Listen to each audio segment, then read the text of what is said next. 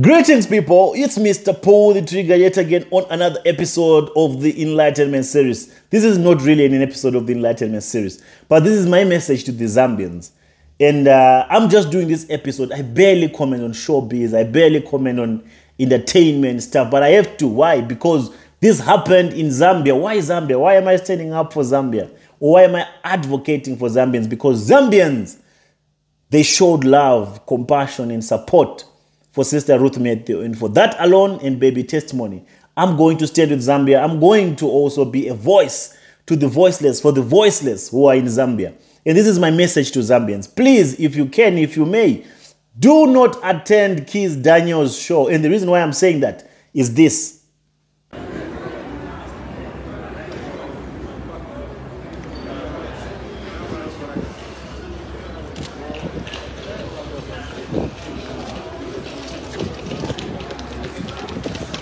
Good. Welcome to the Kizz Daniel. What should people expect tonight, tomorrow night? Sorry. What should people?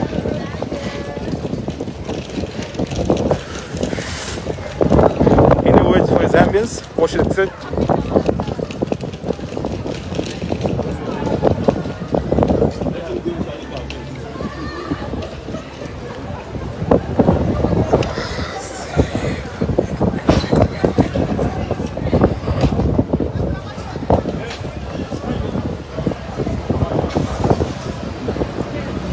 In my message to the young men, you know, most Nigerian artists and celebrities, they are no different to Nigerian false prophets.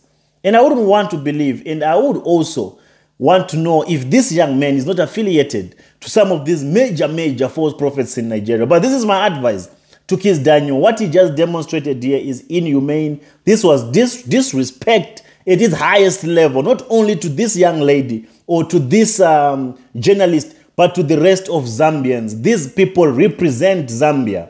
What was the big deal in you accepting a bouquet of roses, a bouquet of flowers, or in you just granting an interview? These men are at work, man. You are at work. One thing we should remind these celebrities, and mainly these false prophets, is without us, without you people, they are nothing. Now look at what pride is causing them to do now. This is my advice to Nigerian celebrities, especially this young man called Kizz Daniel. Let's cancel culture. Let's stop supporting this gig that he has come to Zambia to perform. He has come to take money from Zambians, but he is disrespecting Zambians. This is my advice to the young men. Kizzy, Ayo Kizz, God hates pride. Let me take you to the scripture. You barely read scripture. I know you don't even read scripture. Because if you do, you wouldn't demonstrate such kind of arrogance to people that support you, to people that show you love. Let me take you to Proverbs 11 verse 2. When pride comes, then comes disgrace. Kizzy, you'll be disgraced. But with humility comes wisdom. Let's jump again to Proverbs 16 verse 5. The Lord detests all proud of heart, but be sure of this, they will not go unpunished. Kizzy, you will not go unpunished for what you did. Let's jump to Proverbs 16, verse 18. Pride goes before destruction, a haughty spirit before a fall. Mr. Kizzy, what you demonstrated here, you need to apologize to Zambians, not to the lady that showed you love or that wanted to give you a bouquet of roses. What happened to humility?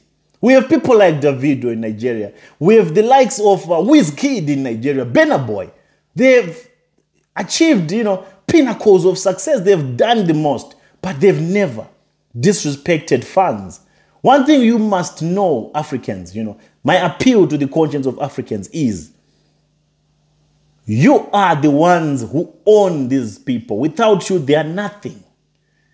You must not allow them to disrespect one of your own like this. You're the one who attend their shows. The food that they are eating, the luxurious lives that they are living is because of your support. The least that they can do is to reciprocate, is to return the favor. They are gifted people, yes, we don't argue that. But when they get to a point whereby they feel like they are demigods, whereby they avoid people, the same people that are supporting them, then we need to cancel their culture. We need to put an end to their fame before they become a flame. Because if you can tell by the arrogance of this young man that if he's entertained, if you keep supporting him, he's going to be spitting in your faces. And I heard that he denied to perform with the local Zambian artists. Who do they think they are, these kids, man? We gave them an opportunity. You are awarding them an opportunity to flourish. And now they think because they just released this booger, allow Kizz Daniel to go and do booger with his bodyguards and his crew. Don't attend that show. Just teach them a lesson.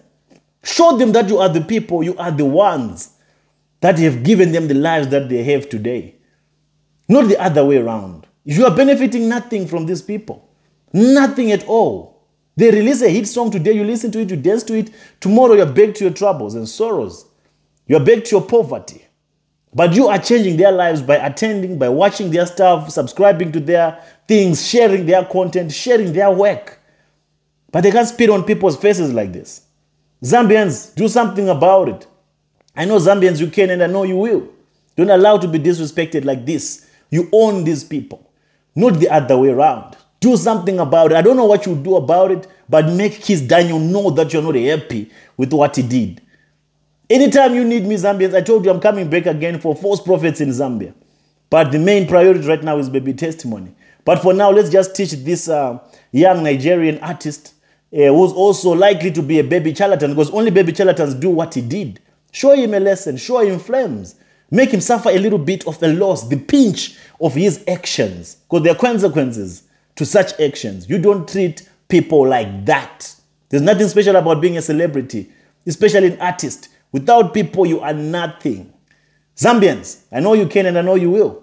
Spread this message. Let all Zambians know that you have been disrespected and you don't deserve to be disrespected.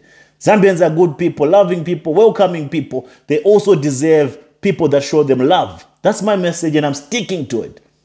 Cancel Kizz Daniel's show if possible. It's Mr. Pull the Trigger. I'm out.